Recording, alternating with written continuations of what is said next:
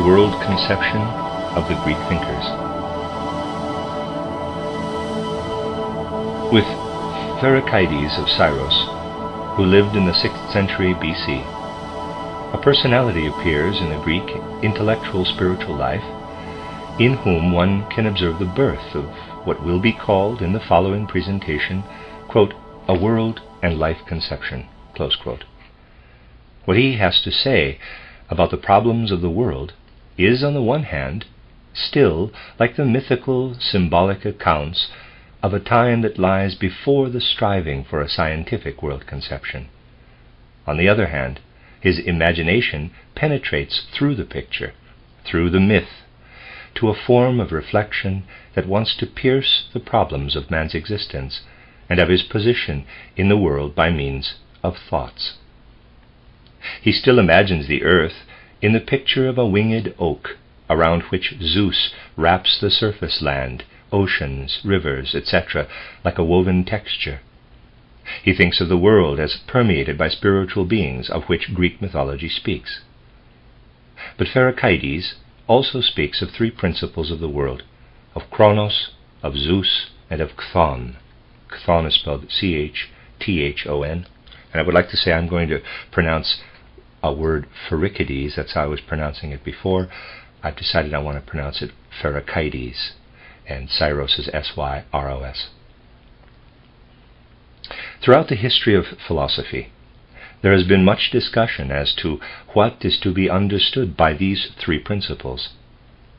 As the historical sources on the question of what Pherecydes meant to say in his work Heptamikos are contradictory, it is quite understandable that present-day opinions also do not agree. If we reflect on the traditional accounts of Pherecydes, we get the impression that we can really observe in him the beginning of philosophical thought, but that this observation is difficult because his words have to be taken in a sense that is remote from the thought habits of the present time. Its real meaning is yet to be determined. Footnote: this book, which is to give a picture of the world and life conceptions of the 19th century, is, in its second edition, supplemented by a brief account of the preceding philosophies, insofar as they are based on an intellectual conception of the world. I have done this because I feel that the ideas of the last century are better shown in their inner significance if they are not taken by themselves, but if the highlights of thought of the preceding ages fall on them. In such an introduction, not all the documentary materials can be given that must form the basis of this short sketch. If I should have the opportunity to develop the sketch into an independent book, it would become clear that the appropriate basis really exists. I also have no doubt that others who want to see in this sketch a suggestion for new viewpoints will find the documentary evidence in the historical sources that have been traditionally handed down to us. End of footnote. Pherecydes arrives at his world picture in a different way from that of his predecessors. The significant fact is that he feels man to be a living soul in a way different from earlier times. For the earlier worldview, the word soul did not yet have the meaning that it acquired in later conceptions of life, nor did Pherecydes have the idea of the soul in the sense of later thinkers. He simply feels the soul element of man, whereas the later thinkers want to speak clearly about it in the form of thought, and they attempt to characterize it in intellectual terms. Men of earlier times do not, as yet, separate their own soul experience from the life of nature. They do not feel that they stand as a special entity beside nature. They experience themselves in nature, as they experience lightning and thunder in it, the drifting of the clouds, the course of the stars, or the growth of plants. What moves man's hand on his own body, what places his foot on the ground and makes him walk, for the prehistoric man belongs to the same sphere of world forces that also causes lightning, cloud formations, and all other external events. What he at this stage feels can be expressed by saying, quote, Something causes lightning, thunder, rain, moves my hand, makes my foot step, moves the air of my breath within me, turns my head." Close quote. If one expresses what is in this way experienced, one has to use words that at first hearing seem to be exaggerated. But only through these exaggerations will it be possible to understand what is intended to be conveyed. A man who holds a picture, as it is meant here, experiences in the rain that falls to the ground the action of a force that we at the present time must call spiritual, and that he feels to be of the same kind as the force he experiences when he is about to exert a personal activity of some kind or other. It should be of interest that this view can be found again in Goethe in his younger years, naturally in a shade of thought that it must assume in a personality of the 18th century. We can read in Goethe's essay, Nature, quote, "She, nature, has placed me in life. She will also lead me out of it. I trust myself into her care. She may hold sway over me. She will not hate her work. It was not I who spoke about her. Nay, what is true and what is false, everything has been spoken by her. Everything is her fault, everything her merit." Close quote. To speak as Goethe speaks here is only then possible if one feels one's own being embedded in nature as a whole, and then expresses this feeling in thoughtful reflection. As Goethe thought, so man of an earlier time felt, without transforming his soul experience into the element of thought. He did not as yet experience thought. Instead of thought, there unfolded within his soul a symbolic image.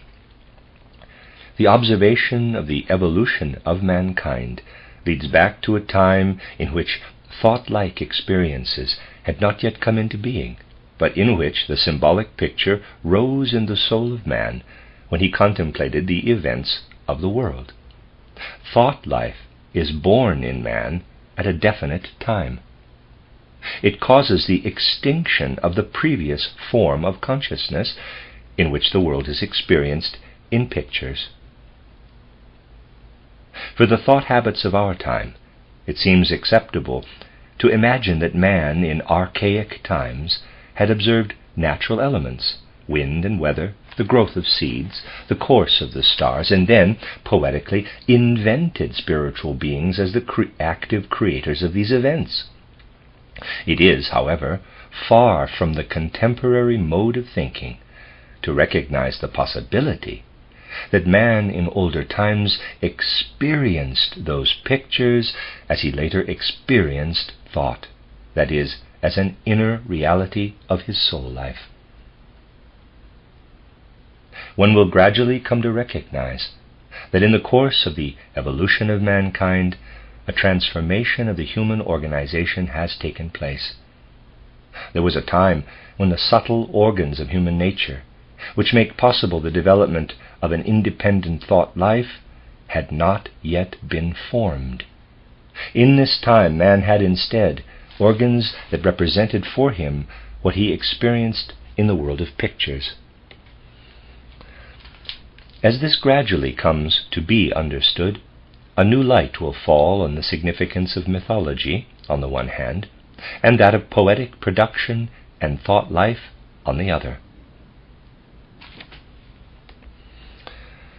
When the independent inner thought experience began, it brought the picture consciousness to extinction. Thought emerged as the tool of truth. This is only one branch of what survived of the old picture consciousness that had found its expression in the ancient myth. In another branch, the extinguished picture consciousness continued to live, if only as a pale shadow of its former existence, in the creations of fantasy and poetic imagination. Poetic fantasy and the intellectual view of the world are the two children of the one mother, the old picture consciousness that must not be confused with the consciousness of poetic imagination. The essential process that is to be understood is the transformation of the more delicate organization of man. It causes the beginning of thought life.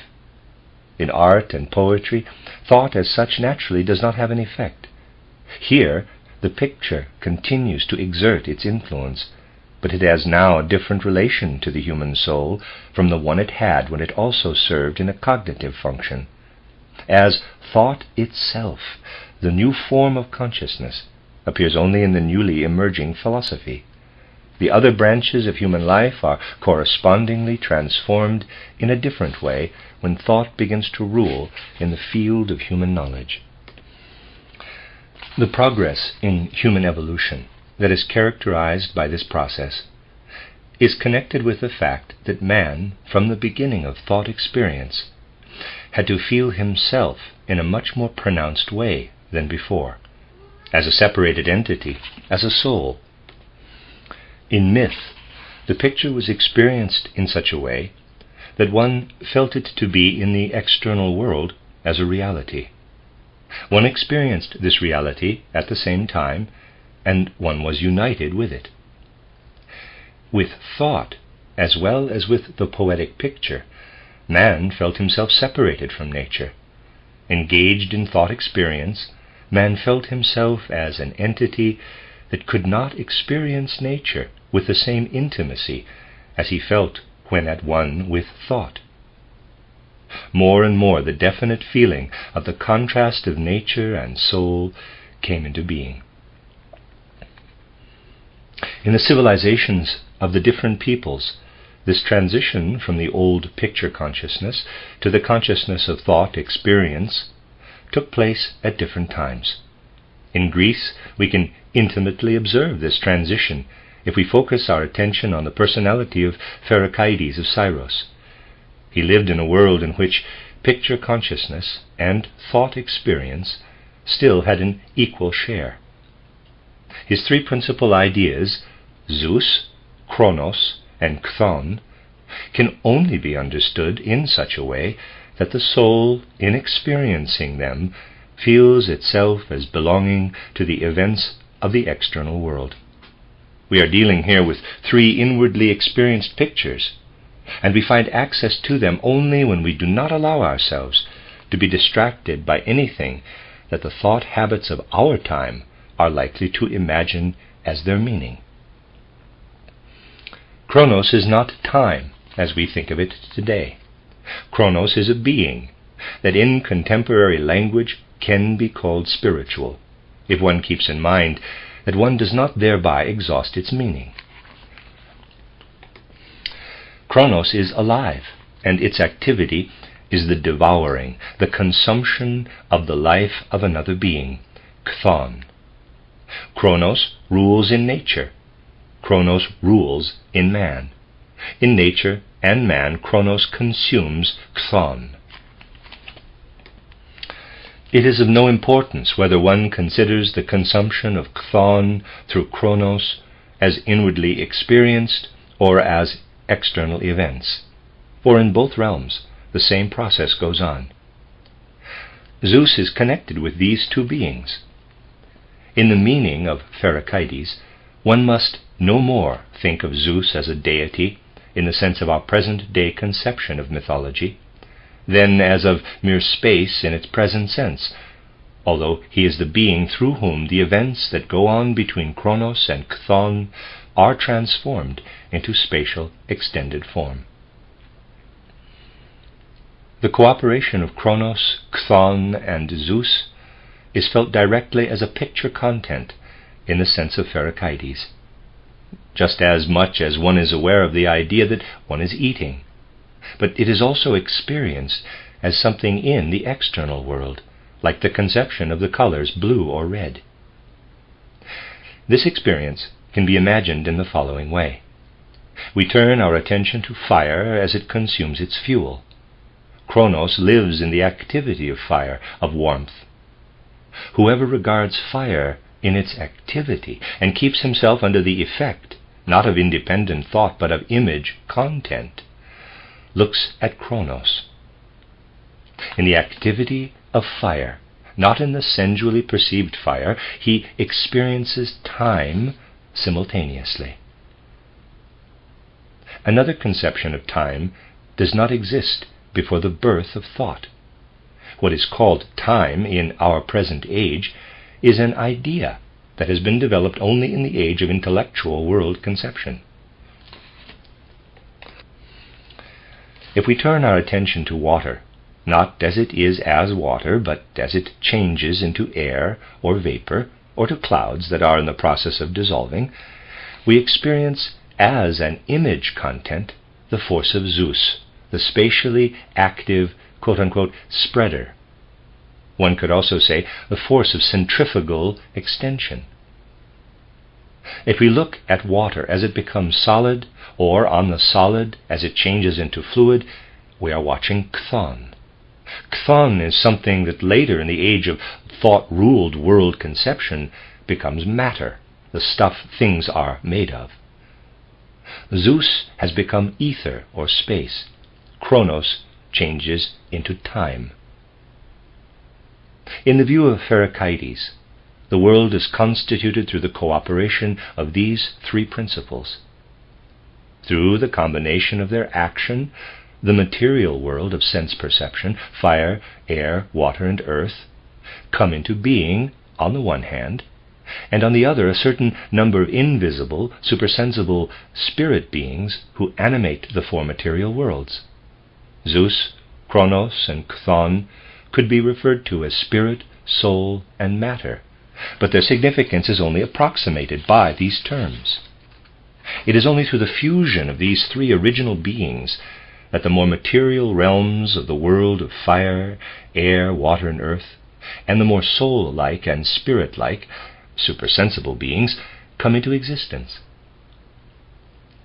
Using expressions of later world conceptions, one can call Zeus space ether, Chronos time creator, Chthon matter producer, the three, quote, mothers of the world's origin, close quote.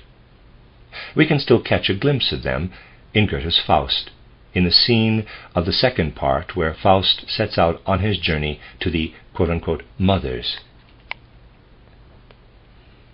As these three primordial entities appear in Pherecydes, they remind us of conceptions of predecessors of this personality, the so-called Orphics. They represent a mode of conception that still lives completely in the old form of picture consciousness. In them we also find three original beings, Zeus, Chronos, and Chaos. Compared to these primeval mothers, those of Pherecydes are somewhat less picture-like. This is so because Pherecydes attempts to seize, through the exertion of thought, what his Orphic predecessors still held completely as image experience. For this reason we can say that he appears as a personality in whom the birth of thought life takes place. This is expressed not so much in the more thought-like conception of the Orphic ideas of Pherecydes as in a certain dominating mood of his soul, which we later find again in several of his philosophizing successors in Greece. For Pherecydes feels that he is forced to see the origin of things in the quote-unquote good, in Greek arizon. He could not combine this concept with the world of mythological deities of ancient times. The beings of this world had soul qualities that were not in agreement with this concept. Into his three original causes, Pherecydes could only think the concept of the good, the perfect. Connected with this circumstance is the fact that the birth of thought life brought with it a shattering of the foundations of the inner feelings of the soul. This inner experience should not be overlooked in a consideration of the time when the intellectual world conception began. One could not have felt this beginning as progress if one had not believed that with thought one took possession of something that was more perfect than the old form of image experience. Of course, at this stage of thought development, this feeling was not clearly expressed, but what one now, in retrospect, can clearly state with regard to the ancient Greek thinkers was then merely felt. They felt that the pictures that were experienced by our immediate ancestors did not lead to the highest, most perfect, original causes. In these pictures, only the less perfect causes were revealed. We must raise our thoughts to still higher causes from which the content of those pictures is merely derived. Through progress into thought life, the world was now conceived as divided into a more natural and a more spiritual sphere. In this more spiritual sphere, which was only now felt as such, one had to conceive what was formerly experienced in the form of pictures. To this was added the conception of a higher principle, something thought of as superior to the older, spiritual world and to nature. It was to this sublime element that thought wanted to penetrate. And it is in this region that Pherecydes meant to find his three, quote-unquote, primordial mothers. A look at the world, as it appears, illustrates what kind of conceptions took hold of a personality like Pherecydes. Man finds a harmony in his surroundings that lies at the bottom of all phenomena and is manifested in the motions of the stars, in the course of the seasons with their blessings of thriving plant life, etc.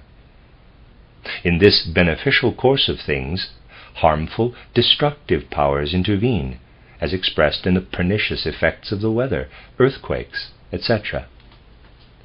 In observing all this, one can be led to a realization of a dualism in the ruling powers, but the human soul must assume an underlying unity.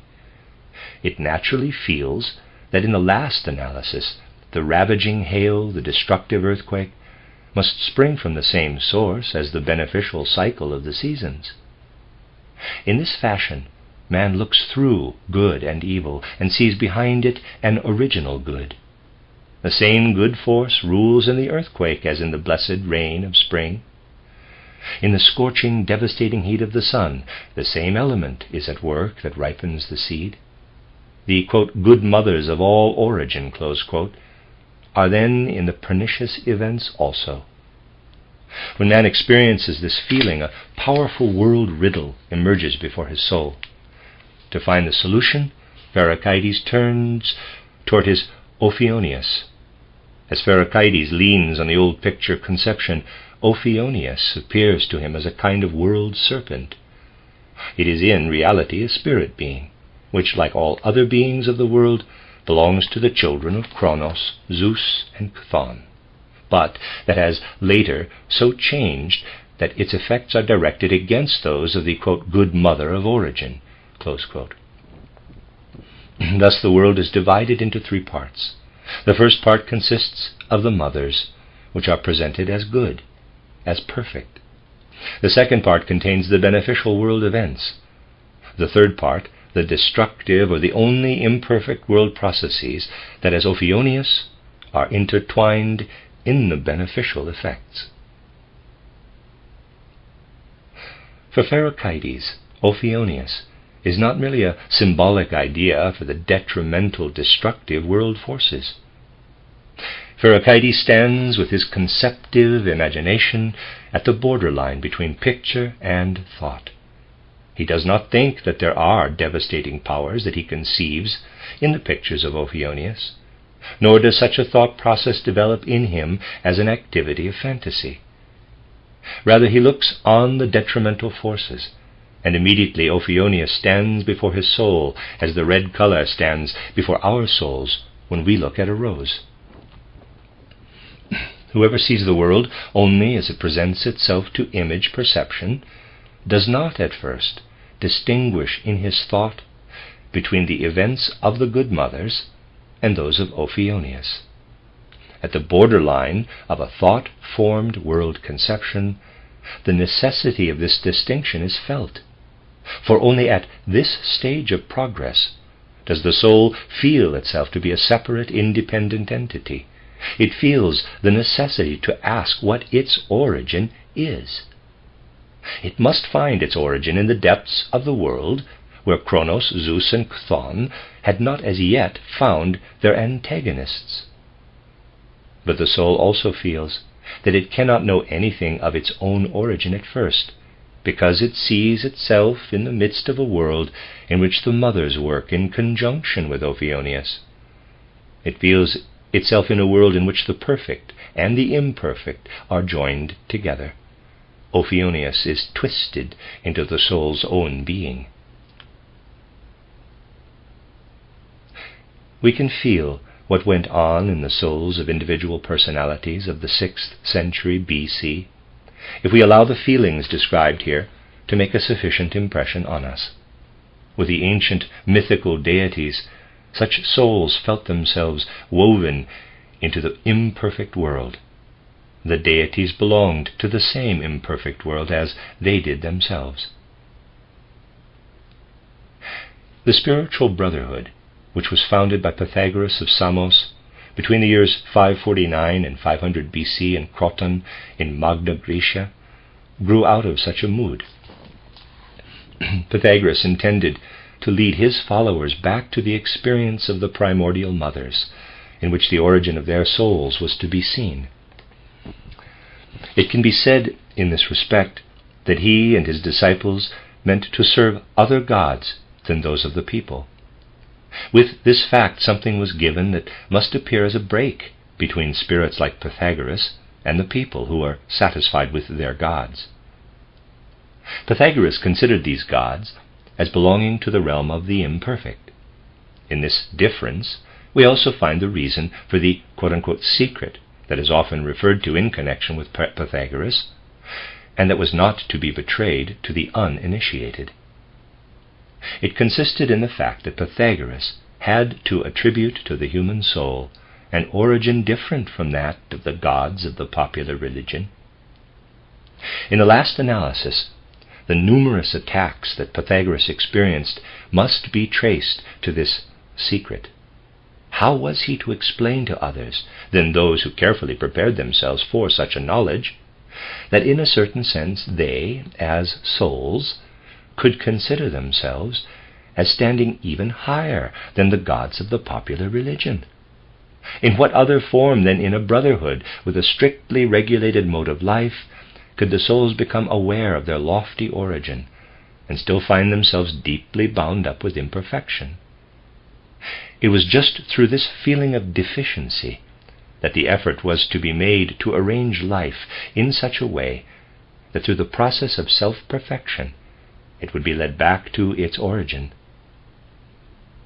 That legends and myths were likely to be formed about such aspirations of Pythagoras is comprehensible. It is also understandable that scarcely anything has come down to us historically about the true significance of this personality. Whoever observes the legends and mythical traditions of antiquity about Pythagoras in an all-encompassing picture will nevertheless recognize in it the characterization that was just given. In the picture of Pythagoras, present-day thinking also feels the idea of the so-called, quote, transmigration of souls, close quote, as a disturbing factor. It is even felt to be naive that Pythagoras is reported to have said that he knew that he had already been on earth in an earlier time as another human being. It may be recalled that that great representative of modern enlightenment, Lessing, in his title Education of the Human Race, renewed this idea of man's repeated lives on earth out of a mode of thinking that was entirely different from that of Pythagoras. Lessing could conceive of the progress of the human race only in such a way that the human souls participated repeatedly in the life of the successive great phases of history. A soul brought into its life in a later time as a potential ability what it had gained from experience in an earlier era. Lessing found it natural that the soul had often been on earth in an earthly body, and that it would often return in the future.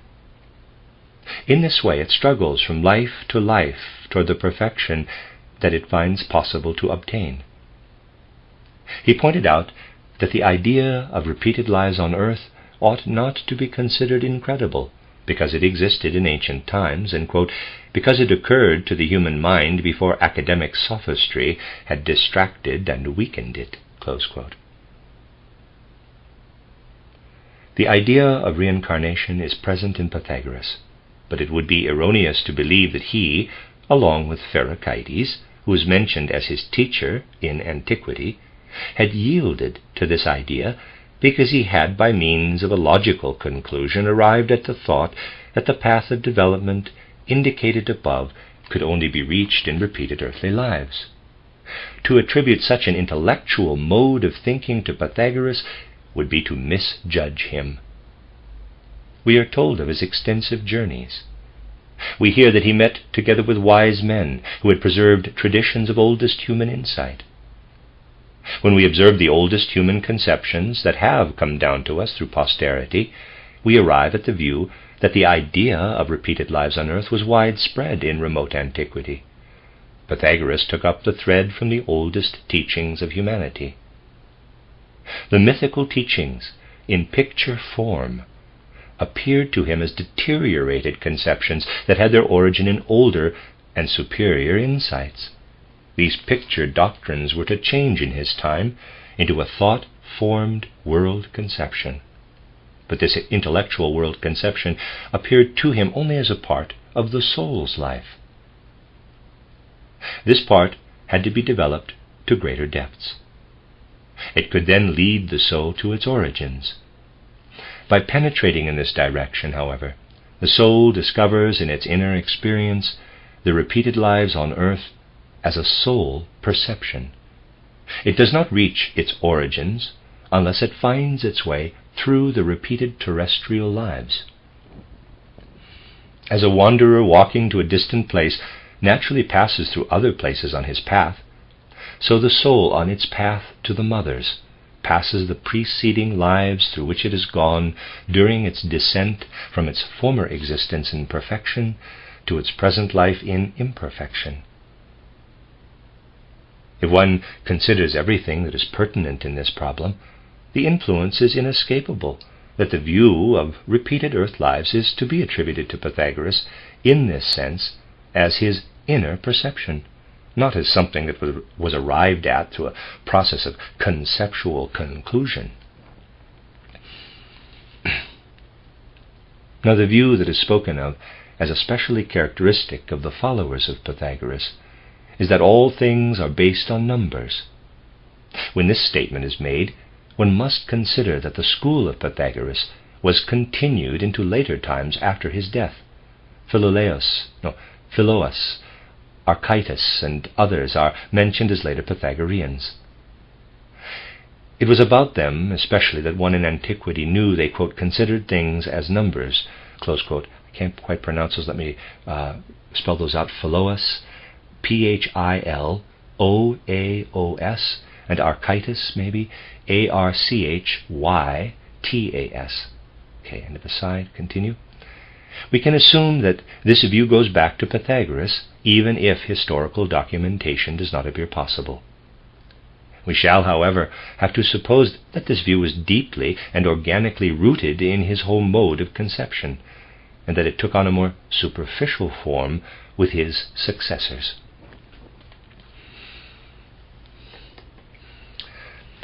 Let us think of Pythagoras as standing before the beginning of intellectual world conception. He saw how thought took its origin in the soul that had, starting from the mothers, descended through its successive lives to its state of imperfection. Because he felt this, he could not mean to ascend to the origins through mere thought. He had to seek the highest knowledge in a sphere in which thought was not yet at home. There he found a life of the soul that was beyond thought life. As the soul experiences proportional numbers in the sound of music, so Pythagoras developed a soul life in which he knew himself as living in a connection with the world that can be intellectually expressed in terms of numbers. But for what is thus experienced, these numbers have no other significance than the physicists' proportional tone numbers have for the experience of music. For Pythagoras, the mythical gods must be replaced by thought. At the same time, he develops an appropriate deepening of the soul life. The soul, which through thought has separated itself from the world, finds itself at one with the world again. It experiences itself as not separated from the world. This does not take place in a region in which the world participating experience turns into a mythical picture, but in a region in which the soul reverberates with the invisible, sensually imperceptible cosmic harmonies. It brings into awareness not its own thought intentions, but what cosmic powers exert as their will, thus allowing it to become conception in the soul of man.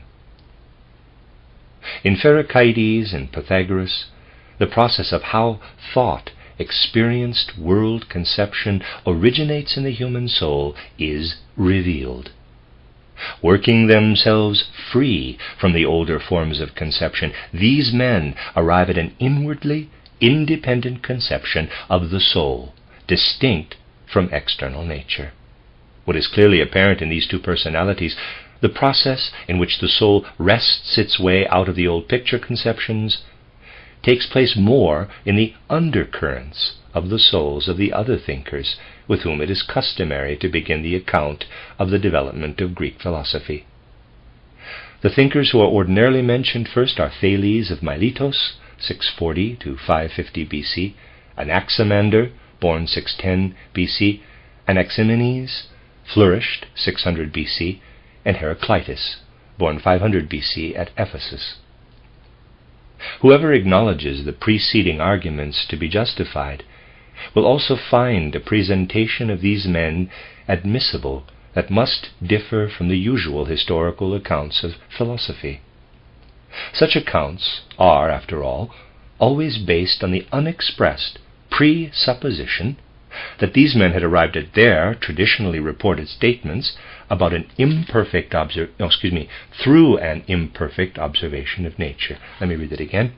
Such accounts are, after all, always based on the unexpressed presupposition that these men had arrived at their traditionally reported statements through an imperfect observation of nature.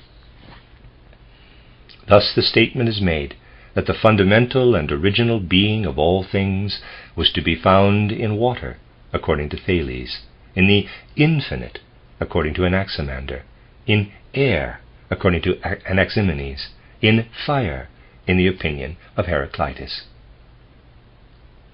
What is not considered in this treatment is the fact that these men are still really living in the process of the genesis of intellectual world conception. To be sure, they feel the independence of the human soul in a higher degree than Pherecydes, but they have not yet completed the strict separation of the life of the soul from the process of nature. One will, for instance, most certainly construct an erroneous picture of Thales' way of thinking if it is imagined that he, as a merchant, mathematician, and astronomer, thought about natural events and then, in an imperfect yet similar way to that of a modern scientist, had summed up his results in the sentence, quote, "Everything originates from water," close quote. To be a mathematician or an astronomer, etc., in those ancient times meant to deal in a practical way with the things of these professions, much in the way a craftsman makes use of technical skills rather than intellectual and scientific knowledge. What must be presumed for a man like Thales is that he still experienced the external processes of nature as similar to inner soul processes. What presented itself to him like a natural event, as did the process and nature of water, the fluid, mud-like, earth-formative element, he experienced in a way that was similar to what he felt within himself in soul and body. He then experienced in himself and outside in nature the effect of water, although to a lesser degree than man of earlier times did. Both effects were for him the manifestation of one power. It may be pointed out that at a still later age the external effects in nature were thought of as being akin to the inner processes in a way that did not provide for a soul in the present sense as distinct from the body. Even in the time of intellectual world conception, the idea of the temperaments still preserves this point of view as a reminiscence of earlier times. One called the melancholic temperament the earthy, the phlegmatic the watery, the sanguinic the airy, the choleric the fiery. These are not merely allegorical expressions. One did not feel a completely separated soul element, but experienced in oneself a soul-body entity as a unity. In this unity was felt the stream of forces that go, for instance, through a phlegmatic soul, to be like the forces in external nature that are experienced in the effects of water. One saw these external water effects to be the same as what the soul experienced in a phlegmatic mood. The thought habits of today must attempt an empathy with the old modes of conception if they want to penetrate into the soul life of earlier times. In this way, one will find in the world conception of Thales an expression of what his soul life, which was akin to the phlegmatic temperament, caused him to experience inwardly. He experienced in himself what appeared to him to be the world mystery of water. The allusion to the phlegmatic temperament of a person is likely to be associated with a derogatory meaning of the term. Justified as this may be in many cases, it is nevertheless also true that the phlegmatic temperament, when it is combined with an energetic, objective imagination, makes a sage out of a man because of its calmness, collectedness, and freedom from passion. Such a disposition in Thales probably caused him to be celebrated by the Greeks as one of their wise men. For Anaximenes, the world picture formed itself in another way. He experienced in himself the sanguine temperament. A word of his has been handed down to us that immediately shows how he felt the air element as an expression of the world mystery. Quote, "As our soul, which is a breath, holds us together, so air and breath envelop the universe." Close quote. The world conception of Heraclitus will, in an unbiased contemplation, be felt directly as a manifestation of his choleric inner life. A member of one of the most noble families of Ephesus, he became a violent antagonist of the Democratic Party because he had arrived at certain views, the truth of which was apparent to him in his immediate inner experience. The views of those around him, compared with his own, seemed to him to prove directly, in a most natural way, the foolishness of his environment. Thus he got into such conflicts that he left his native city and led a solitary life at the temple of Artemis. Consider these few of his sayings that have come down to us. Quote, "It would be good if the Ephesians hanged themselves as soon as they grew up and surrendered their city to those under age." Close quote. Or the one about men, quote, "Fools, in their lack of understanding, even if they bear the truth, are like the deaf. Of them does the saying bear witness that they are absent when present." Close quote. The feeling that is expressed in such a choleric temperament finds itself akin to the consuming activity of fire. It does not live in the restful calm of being. It feels itself as one with eternal becoming. Such a soul feels stationary existence to be an absurdity. "Everything flows" is therefore a famous saying of Heraclitus. It is only apparently so if somewhere an unchanging being seems to be given. We are lending expression to a feeling of Heraclitus if we say, quote, "The rock seems to represent an absolute unchanging state of being, but this is only appearance. It is inwardly in the wildest commotion. All its parts act upon one another." Close quote. The mode of thinking of Heraclitus is usually characterized by his saying, quote, "One cannot twice enter the same stream, for the second time the water is not the same." Close quote. A disciple of Heraclitus, Cratylus, goes still further by saying that one could not even enter the same stream once. Thus it is with all things. While we look at what is apparently unchanging, it has already turned into something else in the general stream of existence. We do not consider a world conception in its full significance if we accept only its thought content. Its essential element lies in the mood it communicates to the soul, that is, in the vital force that grows out of it. One must realize how Heraclitus feels himself with his own soul in the stream of becoming. The world soul pulsates in his own human soul and communicates to it of its own life as long as the human soul knows itself as living in it. Out of such a feeling of union with the world soul, the thought originates in Heraclitus, quote, "Whatever lives has death in itself through the stream of becoming that is running through everything. But death again has life in itself. Life and death are in our living and dying. Everything has everything else in itself. Only thus can eternal becoming flow through everything." Close quote. Quote, "The ocean is the purest and impurest water, drinkable and wholesome to fishes, to men undrinkable and pernicious." Close quote. Quote, "Life and death are the same, waking and sleeping, young and old. The first changes into the second and again into the first." Close quote. Quote, "Good and evil are one." Close quote. Quote, "The straight path and the crooked are one." Close quote. Anaximander is freer from the inner life, more surrendered to the element of thought itself. He sees the origin of things in a kind of world ether, an indefinite, formless, basic entity that has no limits. Take the Zeus of Pherecydes, deprive him of every image content that he still possesses, and you have the original principle of Anaximander, Zeus turned into thought. A personality appears in Anaximander in whom thought life is born out of the mood of soul that still has in the preceding thinkers the color of temperament.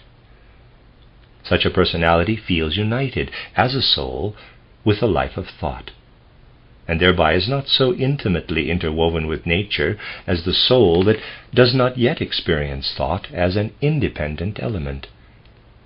It feels itself connected with a world order that lies above the events of nature. When Anaximander says that men lived first as fishes in the moist element and then developed through land animal forms, he means that the spirit germ, which man recognizes through thinking as his true being, has gone through the other forms only as through preliminary stages, with the aim of giving itself eventually the shape that has been appropriate for him from the beginning. The thinkers mentioned so far are succeeded historically by Xenophanes of Colophon, born 570 BC, Parmenides, 460 BC, living as a teacher in Athens, younger and inwardly related to Xenophanes, Zenon of Elea, who reached his peak around 500 BC, Melissos of Samos, about 450 BC. The thought element is already alive to such a degree in these thinkers that they demand a world conception in which the life of thought is fully satisfied. They recognize truth only in this form. How must the world ground be constituted so that it be fully absorbed within thinking? This is their question. Xenophanes finds that the popular gods cannot stand the test of thought. Therefore he rejects them. His God must be capable of being thought. What the senses perceive as changeable is burdened with qualities not appropriate to thought, whose function is to seek what is permanent. Therefore, God is the unchangeable, eternal unity of all things to be seized in thought. Parmenides sees the untrue, the deceiving in sense-perceived external nature. He sees what alone is true in the unity, the imperishable, that is seized by thought. Zeno tries to come to terms with and do justice to the thought experience by pointing out the contradictions that result from a worldview that sees truth in the change of things, in the process of becoming, in the multiplicity that is shown by the external world. One of the contradictions pointed out by Zeno is that the fastest runner, Achilles, could not catch up with a turtle, no matter how slowly it moved. The moment Achilles arrived at the point it had just occupied, it would have moved on a little. Through such contradictions, Zeno intimates how a conceptual imagination that leans on the external world is caught in self-contradiction. He points to the difficulty such thought meets when it attempts to find the truth. One will recognize the significance of this world conception, which is called the Eleatic view. Parmenides and Zeno are from Elea, if one considers that those who hold this view have advanced with the development of thought experience to the point of having transformed it into a special art, the so-called dialectic. In the art of thought, the soul learns to feel itself in its self-dependence and its inward self-sufficiency. With this step, the reality of the soul is felt to be what it is through its own being. It experiences itself through the fact that it no longer, as in earlier times, follows the general world experience with its life, but unfolds independent thought experience within itself. This experience is rooted in itself and through it. It can feel itself planted into a pure spiritual ground of the world. At first, this feeling is not expressed as a distinctly formulated thought, but in the esteem it enjoyed, it can be sensed vividly as a feeling in this age. According to a dialogue of Plato, the young Socrates is told by Parmenides that he should learn the art of thought from Zeno, otherwise truth would be unattainable for him. This art of thought was felt to be a necessity for the human soul intending to approach the spiritual fundamental grounds of existence. Whoever does not see how, in the progress of human development toward the stage of thought experience, real experiences, the picture experiences, came to an end with the beginning of this thought life, will not see the special quality of the Greek thinkers from the 6th to the 4th pre-Christian centuries in the light in which they must appear in this presentation. Thought formed a wall around the human soul, so to speak. The soul had formerly felt as if it were within the phenomena of nature. What it experienced in these natural phenomena, like the activities of its own body, presents itself to the soul in the form of images that appeared in vivid reality. Through the power of thought, this entire panorama was now extinguished. Where previously images saturated in content prevailed, thought now expanded through the external world. The soul could experience itself in the surroundings of space and time only if it united itself with thought. One senses such a mood of soul in Anaxagoras of Clazomene in Asia Minor, born 500 BC. He found himself deeply bound up in his soul with thought life. His thought life encompassed what is extended in space and time. Expanded like this, it appeared as the nous, N-O-U-S, the world reason. It penetrates the whole of nature as an entity. Nature, however, presents itself as composed only of little basic entities. The events of nature that result from the combined actions of these fundamental entities are what the senses perceive after the texture of imagery has vanished from nature. These fundamental entities are called homoi amoris. The soul experiences in thought the connection with the world reason, the nous, inside its wall. Through the windows of the senses, it watches what the world reason causes to come into being through the action of the homoiomeres on each other. Empedocles, born 490 BC in Agrigent, was a personality in whose soul the old and the new modes of conception clash as in a violent antagonism. He still feels something of the old mode of being, in which the soul was more closely interwoven with external existence.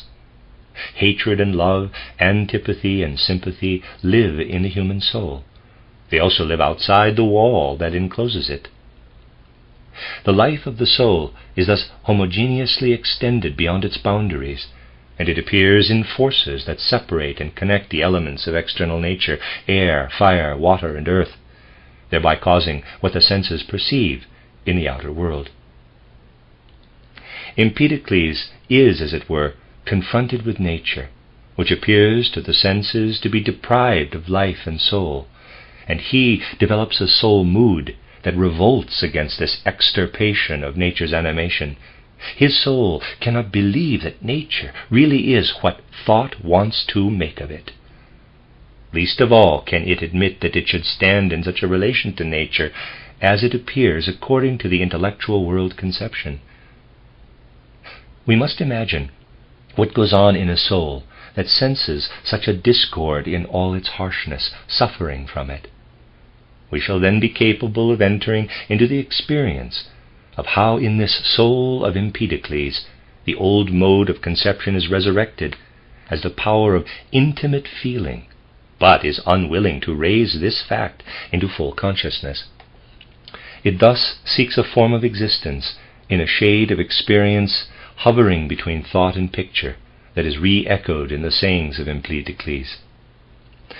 These lose their strangeness if they are understood in this way. The following aphorism is attributed to him. Quote, "Farewell, a mortal no longer, but an immortal god I wander about. And as soon as I come into the flourishing cities, I am worshipped by men and women. They follow me by the thousands, seeking the path of their salvation with me, some expecting prophecies, others curative charms for many diseases." Close quote. In such a way, a soul that is haunted by an old form of consciousness, through which it feels its own existence as that of a banished god, who is cast out of another form of existence into the soul-deprived world of the senses, is dazed. He therefore feels the earth to be an unaccustomed place, into which he is cast as in punishment. There are certainly other sentiments also to be found in the soul of Empedocles, because significant flashes of wisdom shine in his aphorisms. His feeling with respect to the, quote, birth of the intellectual world conception, close quote, is characterized, however, by the thought mood mentioned above. The thinkers who are called the atomists regarded what nature had become for the soul of man through the birth of thought in a different way. The most important among them is Democritus, born 460 BC in Abdera.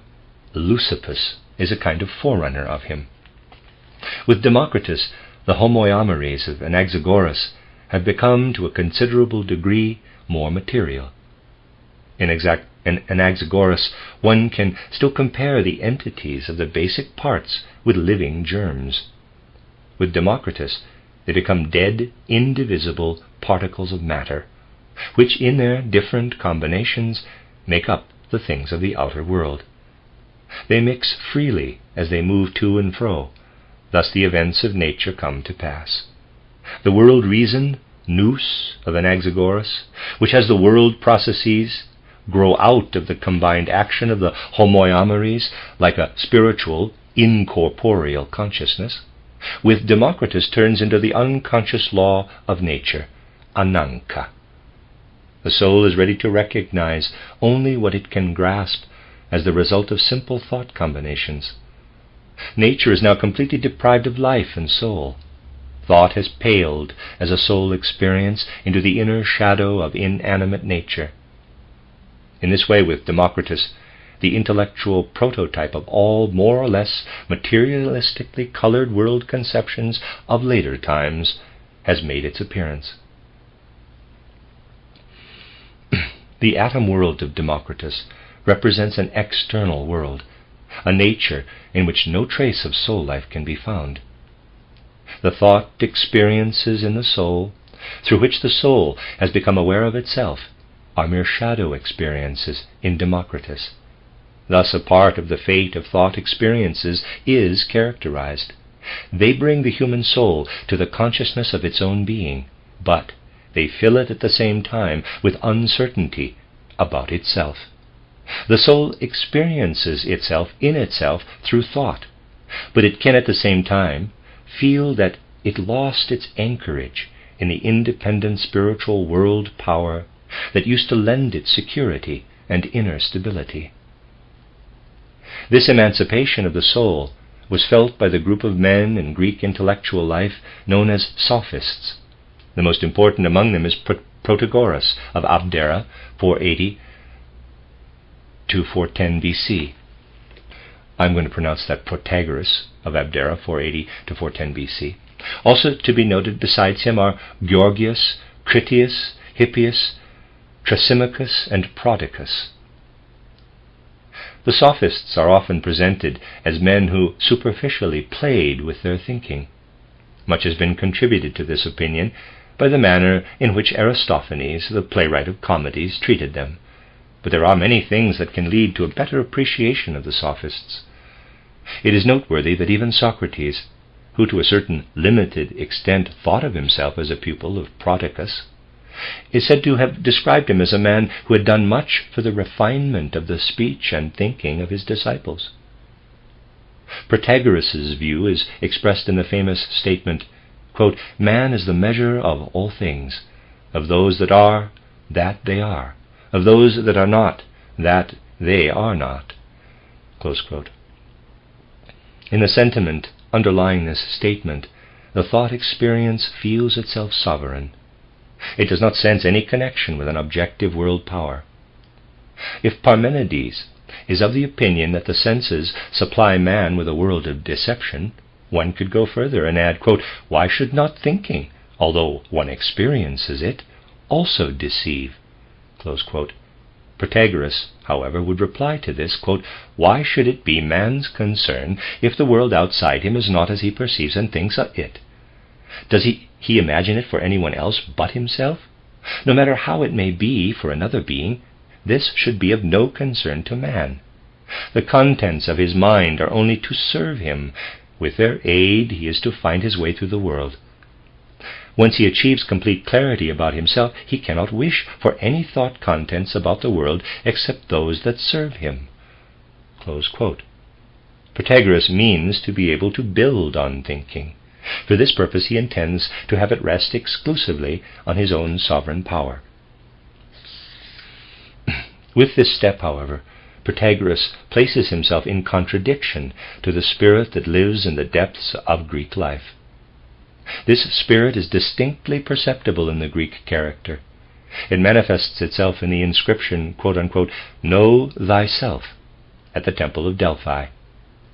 This ancient oracle wisdom speaks as if it contained the challenge for the progress of world conceptions that advances from the conception in images to the form of consciousness in which the secrets of the world are seized through thought. Through this challenge, man is directed to his own soul. He is told that he can hear the language in his soul through which the world expresses its essence. He is thereby also directed toward something that produces uncertainties and insecurities for itself in its experience. The leading spirits of Greek civilization were to conquer the dangers of this self-supporting soul life. Thus they were to develop thought in the soul into a world conception. In the course of this development, the sophists navigated in dangerous straits. In them the Greek spirit places itself at an abyss. It means to produce the strength of equilibrium through its own power.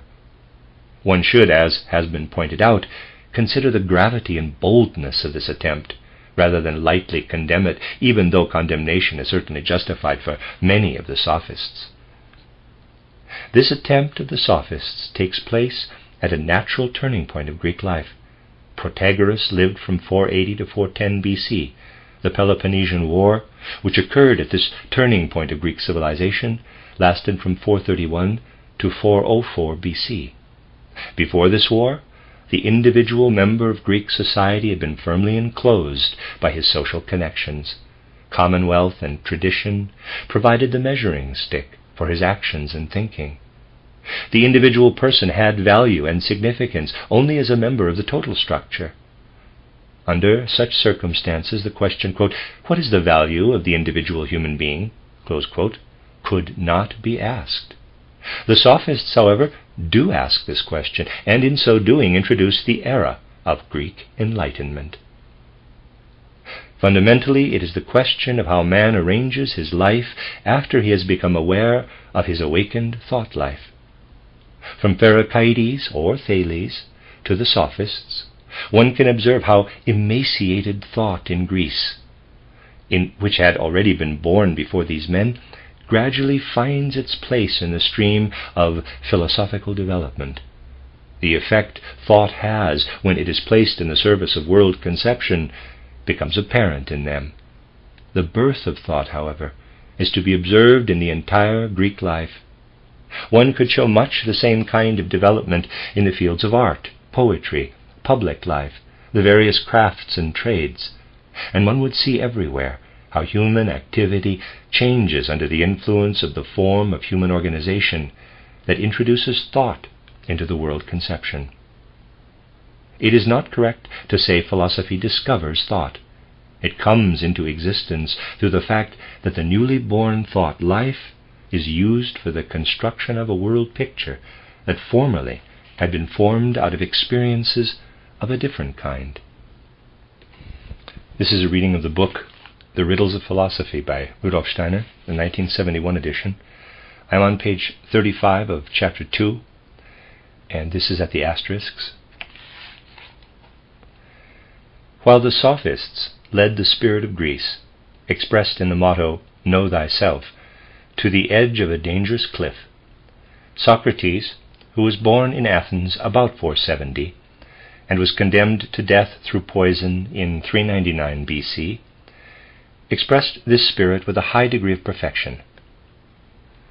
Historically, the picture of Socrates has come down to us through two channels of tradition.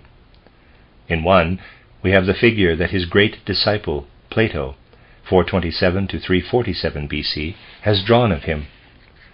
Plato presents his philosophy in dialogue form, and Socrates appears in these dialogues as a teacher. He is shown as the sage who leads the persons around him through intellectual guidance to high stages of insight. A second picture has been drawn by Xenophon in his title Memorabilia of Socrates. At first sight it seems as if Plato had idealized the character of Socrates, and as if Xenophon had portrayed him more directly, as he had been. But a more intimate inspection would likely show that both Plato and Xenophon each drew a picture of Socrates as they saw him from a special point of view. One is justified, therefore, in considering the question as to how these pictures supplement and illuminate each other. The first thing that must appear significant here is that Socrates' philosophy has come down to posterity entirely as an expression of his personality, of the fundamental character of his soul life. Both Plato and Xenophon present Socrates in such a way that in him his personal opinion speaks everywhere. This personality carries in itself the awareness that whoever expresses his personal opinion out of the true ground of the soul expresses something that is more than just human opinion, something that is a manifestation of the purposes of the world order through human thinking. By those who think they know him, Socrates is taken as the living proof for the conviction that truth is revealed in the human soul through thinking, if, as was the case with Socrates, this soul is grounded in its own substance. Looking on Socrates, Plato does not teach a doctrine that is asserted by contemplative thought, but the thought has a rightly developed human being speak, who then observes what he produces as truth. Thus the manner in which Plato behaves toward Socrates becomes an expression for what man is in his relation to the world. What Plato has advanced about Socrates is significant, and also the way in which he, in his activity as a writer, has placed Socrates in the world of Greek spiritual life. With the birth of thought, man was directed toward his soul. The question now arises as to what this soul says when it begins to speak, expressing what the world forces have laid into it. Through the attitude Plato takes with respect to Socrates, the resulting answer is that in the human soul, the reason of the world speaks what it intends to reveal to man. The foundation is laid with this step for the confidence expressed in the revelations of the human soul, insofar as it develops thought in itself. The figure of Socrates appears in the sign of this confidence. In ancient times, the Greek consulted the oracles in the most important questions of life. He asked for prophecy, the revelation of the will and the opinion of the spiritual powers. Such an arrangement is in accord with the soul experience in images. Through the image, man feels himself bound to the powers holding sway over the world. The oracle, then, is the institution by means of which somebody who is especially gifted in that direction finds his way to the spiritual powers better than other people. As long as one did not experience one's soul as separated from the outer world, the feeling was natural that this external world was able to express more through a special institution than through everyday experience. The picture spoke from without. Why should the outer world not be capable of speaking distinctly at a special place? Thought speaks to the inner soul.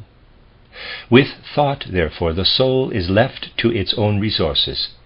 It cannot feel united with another soul, as with the revelations of a priestly oracle. To thought one had to lend one's own soul. One felt of thought that it was a common possession of all men. World reason shines into thought life without especially established institutions. Socrates felt that the force lives in the thinking soul that used to be sought in the oracles.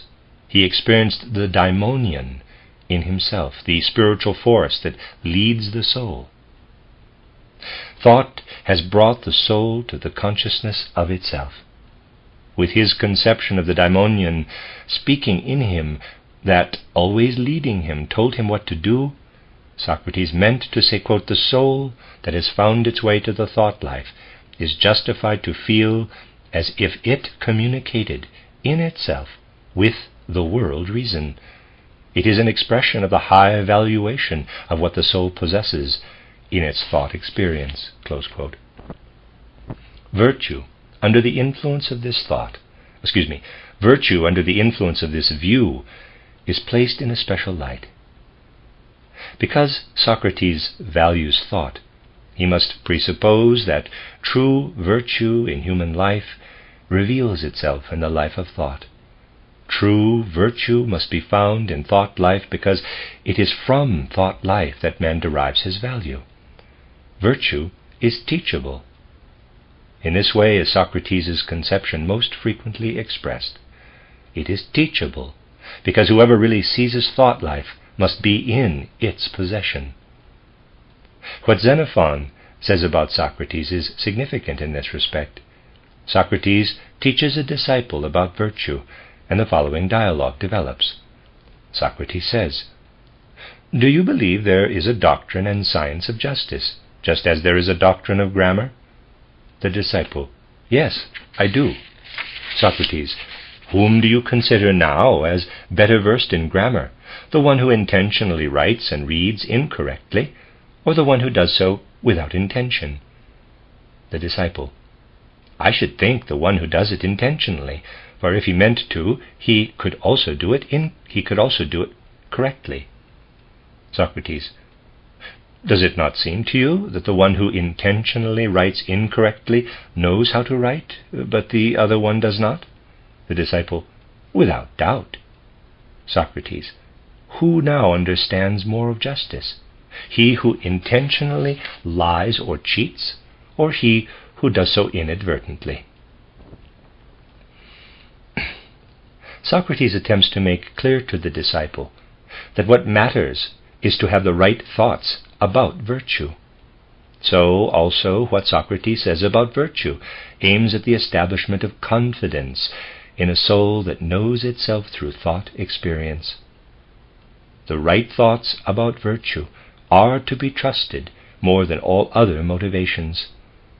Virtue makes man more valuable when he experiences it in thought. Thus, what the pre-Socratic age strove for becomes manifest in Socrates, that the appreciation of what humanity has been given through the awakened thought life. Socrates' method of teaching is under the influence of this conception. He approaches man with the presupposition that thought in life is in him. It only needs to be awakened. It is for this reason that he arranges his questions in such a way that the questioned person is stimulated to awaken his own thought life. This is the substance of the Socratic method. Plato, who was born in Athens in 427 BC, felt, as a disciple of Socrates, that his master had helped him to consolidate his confidence in the life of thought. What the entire previous development tended to bring into appearance reaches a climax in Plato. This is the conception that in thought life the world spirit reveals itself. The awareness of this conception sheds, to begin with, its light over all of Plato's soul life. Nothing that man knows, through the senses or otherwise, has any value, as long as the soul has not exposed it to the light of thought. Philosophy becomes for Plato the science of ideas as the world of true being, and the idea is the manifestation of the world spirit through the revelation of thought. The light of the world spirit shines into the soul of man and reveals itself there in the form of ideas. The human soul, in seizing the idea, unites itself with the force of the world spirit. The world that is spread in space and time is like the mass of the ocean water in which the stars are reflected, but what is real is only reflected as idea. Thus for Plato, the whole world changes into ideas that act upon each other. Their effect in the world is produced through the fact that the ideas are reflected in Hyle, Hyle, the original matter. What we see as the many individual things and events comes to pass through this reflection. We need not extend knowledge to Hyle, the original matter, however, for in it is no truth. We reach truth only if we strip the world picture of everything that is not idea. For Plato, the human soul is living in the idea. But this life is so constituted that the soul is not a manifestation of its life in the ideas in all its utterances. Insofar as it is submerged in the life of ideas, it appears as the rational soul, or thought-bearing soul, and as such the soul appears to itself when it becomes aware of itself in thought perception. It must also manifest itself in such a way that it appears as the non-rational soul, the not thought-bearing soul. As such, it again appears in a twofold way as courage developing and as appetitive soul. Thus, Plato seems to distinguish three members or parts in the human soul: the rational soul, the courage-like or will-exertive soul, and the appetitive soul. We shall, however, describe the spirit of his conceptual approach better if we express it in a different way. According to its nature, the soul is a member of the world of ideas, but it acts in such a way that it adds an activity to its life in reason through its courage life and its appetitive life. In this threefold mode of utterance, it appears as earth-bound soul. It descends as a rational soul through physical birth into a terrestrial existence, and with death again enters the world of ideas. Insofar as it is rational soul, it is immortal, for as such it shares with its life the eternal existence of the world of ideas. Plato's doctrine of the soul emerges as a significant fact in the age of thought perception. The awakened thought directed man's attention toward the soul. A perception of the soul develops in Plato that is entirely the result of thought perception. Thought in Plato has become bold enough not only to point toward the soul, but to express what the soul is, as it were, to describe it. What thought has to say about the soul gives it the force to know itself in the eternal. Indeed, thought in the soul even sheds light on the nature of the temporal by expanding its own being beyond this temporal existence.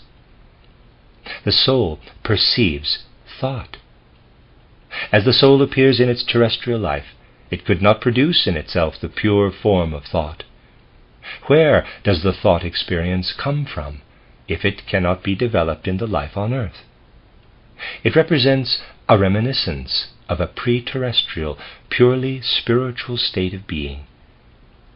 Thought has seized the soul in such a way that it is not satisfied by the soul's terrestrial form of existence. It has been revealed to the soul in an earlier state of being, pre-existence in the spiritual world, the world of ideas, and the soul recalls it during its terrestrial existence through the reminiscence of the life it has spent in the spirit. What Plato has to say about the moral life follows from this soul conception. The soul is moral if it so arranges life that it exerts itself to the largest possible measure as rational soul. Wisdom is the virtue that stems from the rational soul. It ennobles human life. Fortitude is the virtue of the will-exertive soul. Temperance is that of the appetitive soul. These virtues come to pass when the rational soul becomes the ruler over the other manifestations of the soul. When all three virtues harmoniously act together, there emerges what Plato calls justice, the direction toward the good, dikaiosyn. Plato's disciple, Aristotle, born 384 BC in Stagira, Thracia, died 321 BC, together with his teacher, represents a climax in Greek thinking. With him, the process of the absorption of thought life into the world conception has been completed and come to rest. Thought takes its rightful possession of its function to comprehend, out of its own resources, the being and events of the world. Plato still uses his conceptual imagination to bring thought to its rightful authority and to lead it into the world of ideas. With Aristotle, this authority has become a matter of course. It is now a question of confirming it everywhere in the various fields of knowledge. Aristotle understands how to use thought as a tool that penetrates into the essence of things. For Plato, it had been the task to overcome the thing or being of the external world. When it has been overcome, the soul carries in itself the idea of which the external being had only been overshadowed, but which had been foreign to it, hovering over it in a spiritual world of truth. Aristotle intends to submerge into the beings and events, and what the soul finds in this submersion it accepts as the essence of the thing itself. The soul feels as if it had only lifted this essence out of the thing and as if it had brought this essence for its own consumption into the thought form in order to be able to carry it in itself as a reminder of the thing. To Aristotle's mind, the ideas are in the things and events.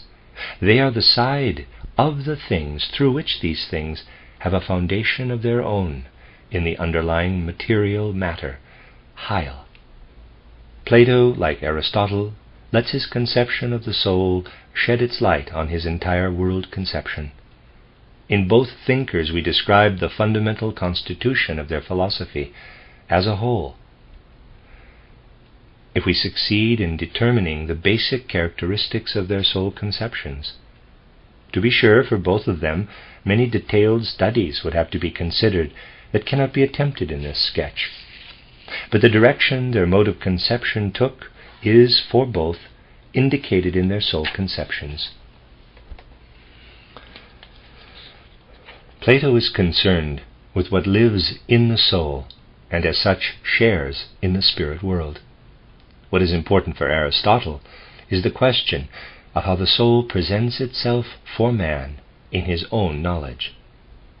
As it does with other things, the soul must also submerge into itself in order to find what constitutes its own essence. The idea, which according to Aristotle man finds in a thing outside his soul, is the essence of the thing. But the soul has brought this essence into the form of an idea in order to have it for itself. The idea does not have its reality in the cognitive soul, but in the external thing in connection with its material, Heil.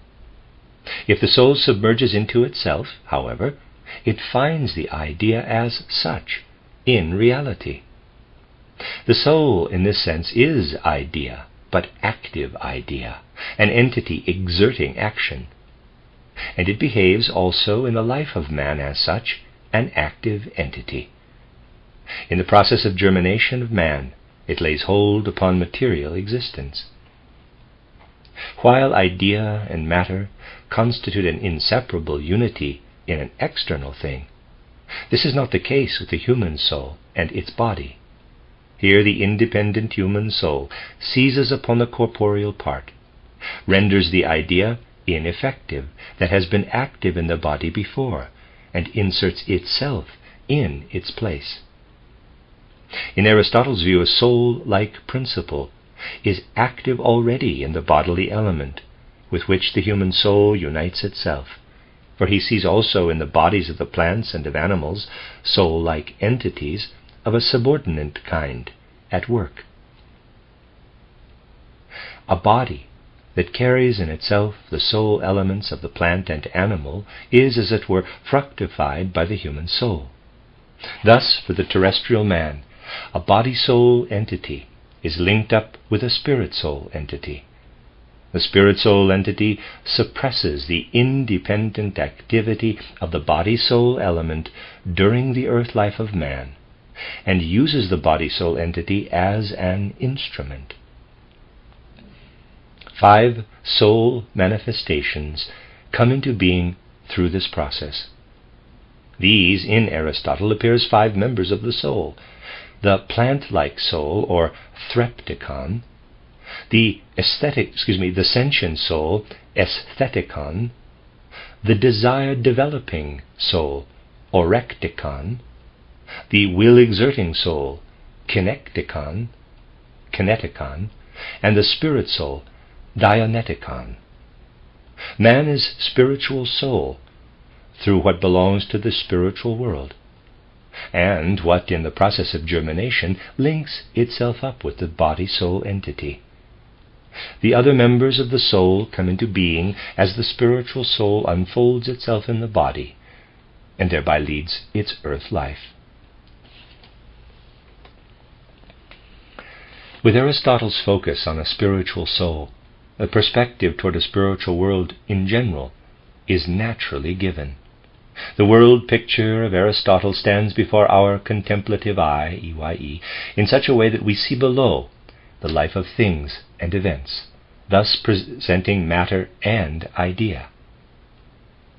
The higher we lift our eye, the more we see vanish whatever bears a material character. Pure spiritual essence appears, representing itself to man as idea, that is, the sphere of the world in which deity, as pure spirituality that moves everything, has its being. The spiritual soul of man belongs to this world sphere. Before it is united with a body-soul entity, it does not exist as an individual being, but only as a part of the world spirit. Through this connection it acquires its individual existence, separated from the world spirit, and continues to live after the separation from the body as a spiritual being. Thus the individual soul entity has its beginning with the human earthly life, and then lives on as immortal. A pre-existence of the soul before earth life is assumed by Plato, but not by Aristotle. The denial of the soul's pre-existence is as natural to Aristotle, who has the idea exist in the thing, as the opposite view is natural to Plato, who conceives of the idea as hovering over the thing. Aristotle finds the idea in the thing, and the soul acquires in its body what it is to be in the spirit world as an individuality. Aristotle is the thinker who has brought thought to the point where it unfolds to a world conception through its contact with the essence of the world.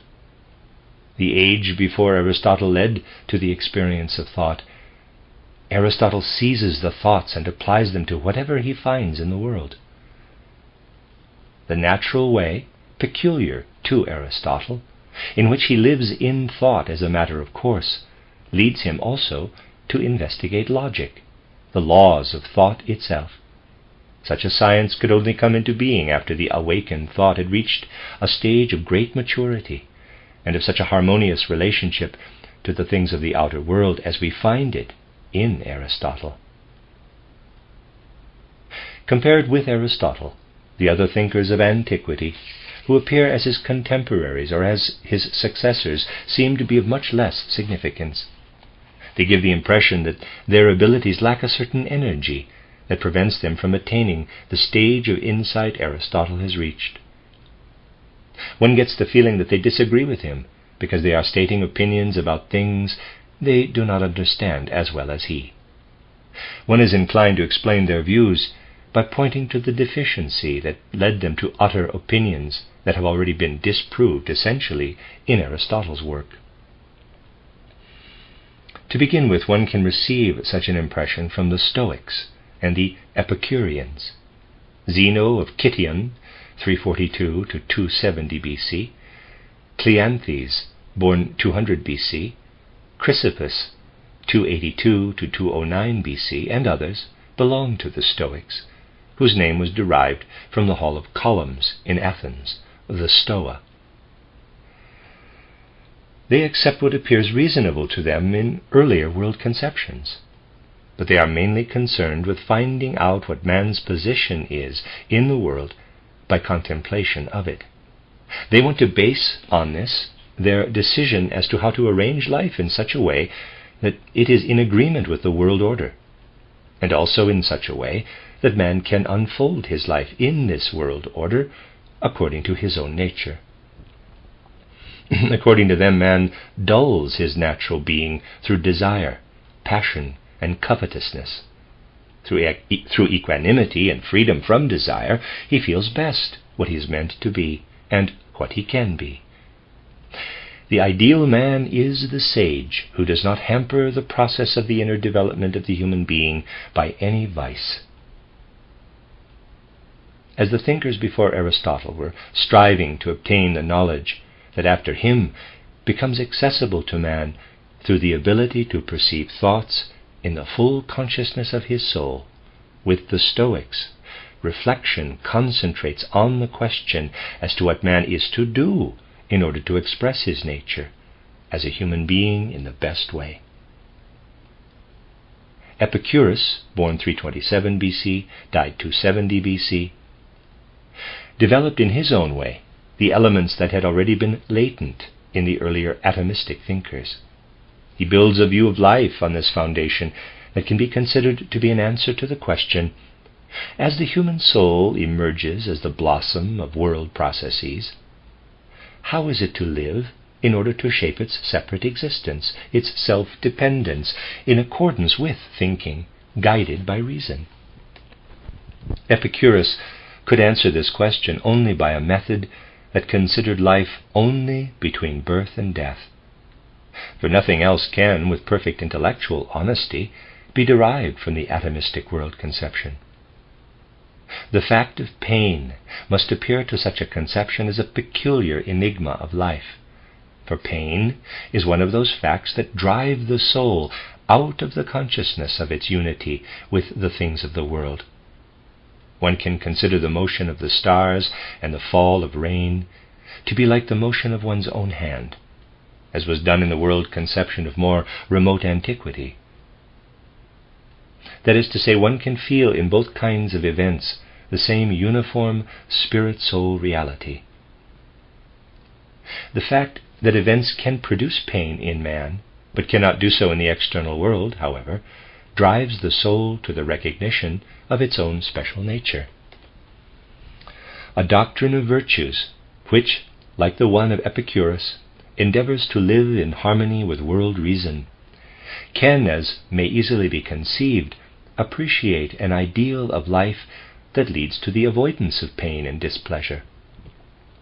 Thus everything that does away with displeasure becomes the highest Epicurean life value. This view of life found numerous followers in later antiquity, especially among Roman gentlemen of cultural aspiration. The Roman poet T. Lucretius Carus, 95 to 52 BC, has expressed it in perfect artistic form in his poem titled De Rerum Natura.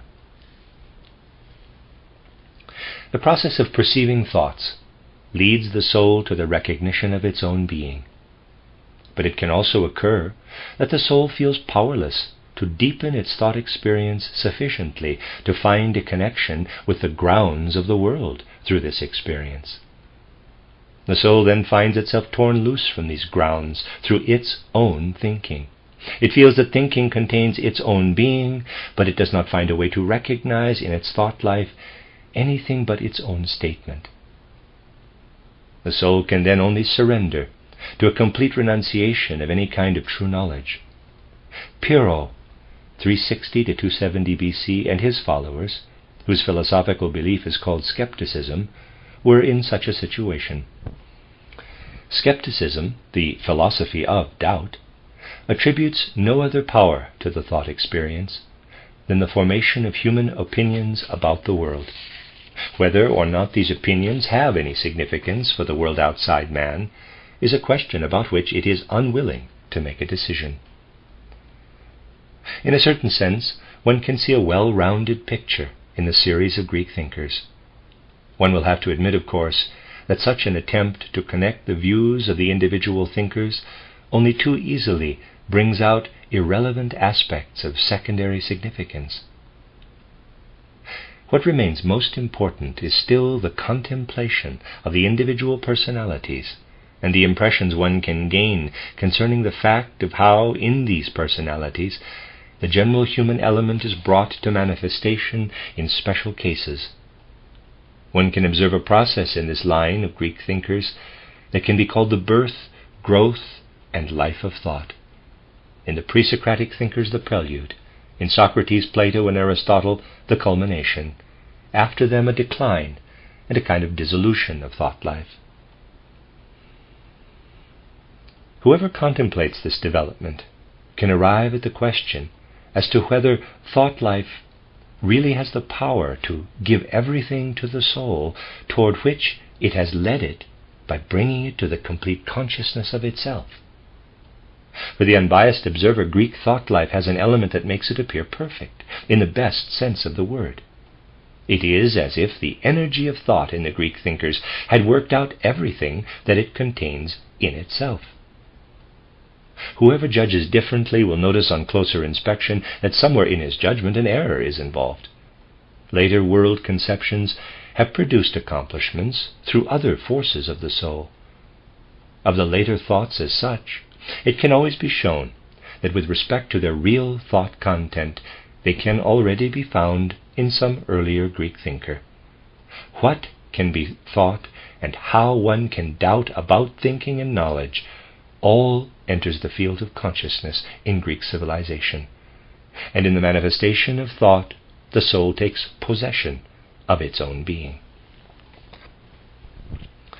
Has Greek thought life, however, shown the soul that it has the power to supply it with everything that it has stimulated in it? The philosophical current called Neoplatonism, which in a way forms an aftermath of Greek thought life, was confronted with this question.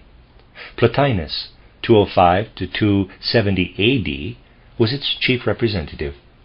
Philo, who lived in the beginning of the Christian era in Alexandria, could be considered a forerunner of this movement. He does not base his effort to construct a world conception on the creative energy of thought. Rather, he applies thought in order to understand the revelation of the Old Testament. He interprets what is told in this document as fact in an intellectual, allegorical manner. For him, the accounts of the Old Testament turn into symbols for soul events to which he attempts to gain access intellectually. Plotinus does not regard thought experience as something that embraces the soul in its full life. Behind thought life, another life of the soul must lie, a soul life that would be concealed rather than revealed by the action of thought. The soul must overcome this life in thought, must extinguish it in itself, and only after this extinction can it arrive at a form of experience that unites it with the origin of the world. Thought leads the soul to itself. Now it must seize something in itself that will again lead it out of the realm into which thought has brought it. What Plotinus strives for is an illumination that begins in the soul after it has left the realm to which it has been carried by thought. In this way he expects to rise up to a world being that does not enter into thought life. World reason, therefore, toward which Plato and Aristotle strive, is not, according to Plotinus, the last reality at which the soul arrives. It is rather the outgrowth of a still higher reality that lies beyond all thinking. From this reality beyond all thought, which cannot be compared with anything that could be a possible object of thought, all world processes emanate. Thought, as it could manifest itself in Greek spiritual life, has, as it were, gone through a complete revolution, and thereby all possible relationships of man to thought seem to be exhausted. Plotinus looks for sources other than those given in thought revelation. He leaves the continuing evolution of thought life and enters the realm of mysticism. It is not intended to give a description of the development of mysticism here, but only the development of thought life, and what has its origin in this process is to be outlined. There are, however, at various points in the spiritual development of mankind, connections between intellectual world conceptions and mysticism. We find such a point of contact in Plotinus. His soul life is not ruled only by thinking. He has a mystical experience that presents an inner awareness without the presence of thoughts in his soul. In this experience he finds his soul united with the world foundation. His way of presenting the connection of the world with its ground, however, is to be expressed in thoughts. The reality beyond thought is the most perfect. What proceeds from it is less perfect. In this way, the process continues down into the visible world, the most imperfect. Man finds himself in this world of imperfection. Through the act of perfecting his soul, he is to cast off what the world in which he finds himself can give him, and is thus to find a path of development through which he becomes a being that is of one accord with the perfect origin. We see a personality in Plotinus who feels the impossibility to continue Greek thought life. He cannot find anything that would grow as a further branch of world conception out of thought itself. If one looks for the sense in which the evolution of philosophy proceeds, one is justified in saying that the formation of picture conception has turned into that of thought conceptions. In a similar way, the production of thought conception must change again into something else. But the evolution of the world conception is not ready for this in the age of Plotinus. He therefore abandons thought and searches outside thought experience. Greek thoughts, however, fructified by his mystical experiences, develop into the evolutionary ideas that present the world process as a sequence of stages proceeding in a descending order from a highest, most perfect being to imperfect beings. In the thinking of Plotinus, Greek thoughts continue to have their effect. They do not develop as an organic growth of the original forces, however, but are taken over into the mystical consciousness. They do not undergo a transformation through their own energies, but through non-intellectual forces. Ammonius Saccas, 175 to 242 AD, Porphyrius, 232 to 304 AD, Iamblichus, who lived in the 4th century AD, Proclus, 410 to 485 AD, and others are followers and expounders of this philosophy. In a way similar to that of Plotinus and his successors, Greek thinking in its more Platonic shade continued under the influence of a non-intellectual element. Greek thought in its Pythagorean nuance is treated by Nigidius Figulus, Apollonius of Tyana, Moderatus of Gades, and others.